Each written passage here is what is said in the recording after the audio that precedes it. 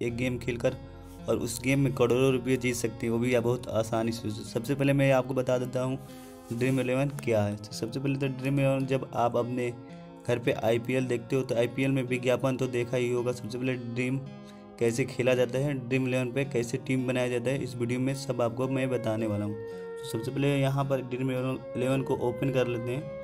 Open करने के बाद यहाँ पर हमें मैच आ रहा है ऑस्ट्रेलिया विद साउथ अफ्रीका। इस पर क्लिक करेंगे। क्लिक करने के बाद जैसे हमारा वेब खुल रहा है, जैसे कि यहाँ पर मैच है, तो सबसे पहले मैं एक मिनिमम मैच चूज कर रहा हूँ। जैसे कि यहाँ पर 44 रुपये का मैच है, यहाँ पे 10,000 का पोल प्राइज है। तो इस पर क्लिक करेंगे। इस पर क्लिक करने के बाद जैसे यहाँ पर हमें ज्वाइन देगा, तो ज्वाइन पे क्लिक करेंगे और उसके बाद यहाँ पर हम अपनी टीम सेलेक्ट करेंगे।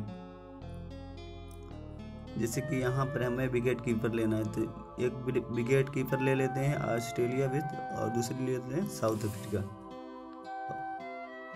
और उसके बाद यहाँ पर बैटमैन हमें लेना है, तो आप जिसे भी बैटमैन लेना चाहें उससे ले सकते हैं। तो उसके बाद यहाँ पर ऑलराउंडर देता है, तो यहाँ पर ऑलराउंडर 2 ले लेते हैं। उसके बाद यहाँ पर बॉलर लेना है, तो मैं बॉलर ले लेता हूँ। उसके बाद यहाँ से नेक्स्ट करना है। नेक्स्ट करने के बाद यहाँ पर हमें कैप्टन चूज कर लेना है। जैसे कि कैप्टन को किसी भी हम को भी ले सकते हैं, तो यहाँ पर मैं इसको कैप्टन बना लेता हूँ और उसके बाद इसको एक बैटमैन को यहाँ पर सेव कर देता हूँ। जैसे कि हमारा टीम तैयार हो गया है और हमारा मैच लग गया है। तो ऐसे आप अपने मैच लगाकर अपने